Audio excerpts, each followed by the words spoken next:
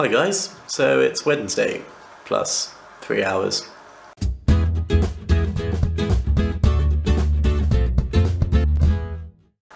Now you know how I promised for a second time to get the college tour video out this week? Well, I had my camera ready and it actually had a charged battery in it this time.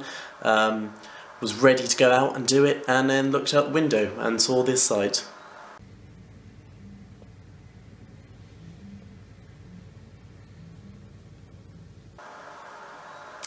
Yeah, not having much luck with this.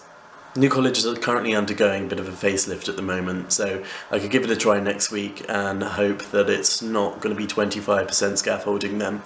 So instead, this week I decided to do an extended video, considering I've missed out on one, focusing on some of the questions that you've asked me. A lot of them seem to be referring to very specific aspects of the human sciences course, and reflecting on what I would have found helpful when I was applying. I thought it would be a good idea for me to take you through sort of what we have to do on a week-by-week or termly basis. I should probably warn you that if you're not interested in the human sciences course, or just in the Oxford workload as a whole, you probably will find this very, very dull, so feel free to switch on to another one of our videos now if you'd like.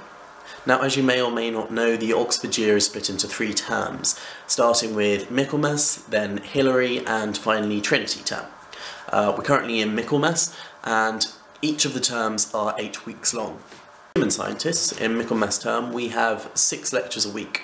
The lectures are on evolution, statistics, genetics, sociology and anthropology. They each last an hour long and are at various locations around Oxford. But that's not all we have to do. We also have tutorials, and we'll have 16 of those every term. If you don't know, tutorials are sessions that are usually about 1 or 2 hours long, where you and either 1 or 2 other students will go and meet a specific tutor and discuss an essay that you've written. So they're very sort of focused, quite intense sessions that you really do get a lot out of. Tutors are usually at the top of their academic fields, and they're usually spread across colleges, so as a human scientist doing lots of different subjects, you'll get to discover quite a lot of Oxford, not just the college that you've been accepted by. So now I'll just take you through some of the essays that we've had to do for all of the different tutorials this term, so you can get an idea of how much work that involves. Okay, so I'll start by giving you a look at the Sociology and Demography module. This is paper 4 for our prelims this year. We have 4 tutorials in sociology for it and 4 tutorials in human geography this term. And we've currently done 3 in each. That's 3 essays in both of them. So I'll show you what we've done. So as you can see here, I've got 3 different sections, 1 for each of the essays we've had to do this term. This first essay was, Is the Family in Decline? The second one, Is Britain a Class Society? And the third, What explains the levels and patterns of crime? The essays are usually in between 1,500 and 2,500 words. So this one on crime was a particularly long one, so much so that I was actually told to be more concise in the notes in the end. You can see here bibliography for all of the books we're told to look at in preparation. So there'll be about 6 or 7 different books or papers that we need to get out of the library or find online and read before we start our essays.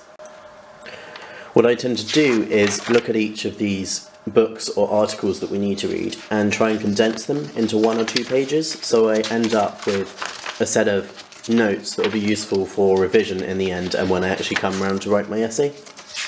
So those are all of the notes that I've done for them. So in preparation for a single tutorial, you're sort of looking at around this much work, depending on how concise you can be. So it's quite a lot of work. We're advised to spend between 8 and 10 hours reading and then about 2 or 3 hours on our essays. But it really does vary between students, so it's difficult to say how long it'll actually take you in reality. So I'll just show you the same for geography quickly. Again, we've done 3 tutorials, so 3 different essays. The first one is what is transnationalism? Second essay, why is migration so often a politically divisive issue? And the third one is what impacts do contemporary migration practices have on families? I'll give you a quick look at the genetics essays we've had to do for this term. As I said, we've had 4 tutorials, which means 4 separate essays. We had our last one today. So this is the first one, and it is comparing and contrasting the structure of the human nuclear and mitochondrial genomes.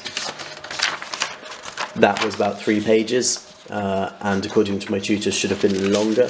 And the third one is how is eukaryotic gene expression regulated, and how does this differ from the regulation of gene expression in bacteria?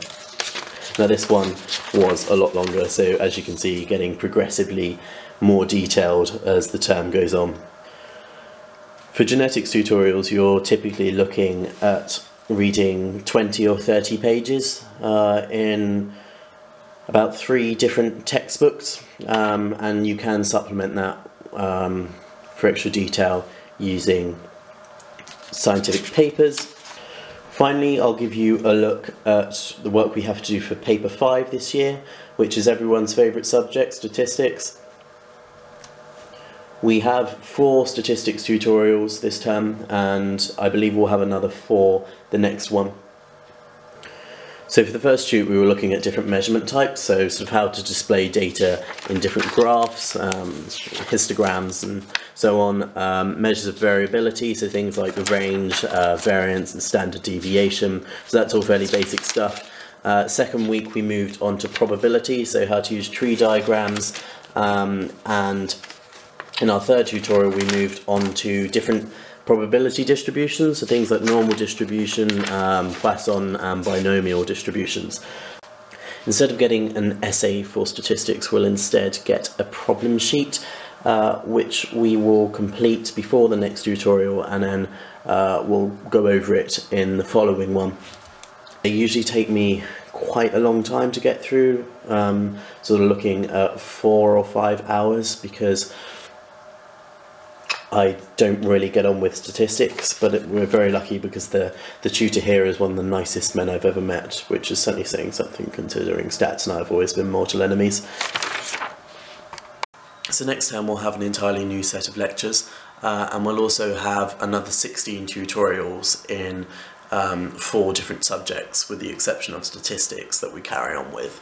We'll be studying subjects like ecology and physiology. On top of that, we also have 4 genetics practicals next term, as well as 1 physiology practical, so it's going to be a busy one next term. So I hope that wasn't too dull for you and it's actually been in some way helpful. Human Sciences is one of the tougher courses at Oxford. The workload is comparatively large. However, the fact that you do get to switch between different subjects very frequently means that you'll never get bored with the subject. So I hope this video has been in some way helpful, even if it hasn't been my most interesting one so far. By the way, if you have applied to New College this year and you've been lucky enough to get an interview, make sure to look out for me when you come up, because I've applied to be a shepherd this year and have been successful. So if you need someone to chat to at any point during interviews, don't be shy, come and say hello. That's pretty much what we're there for. Thanks guys.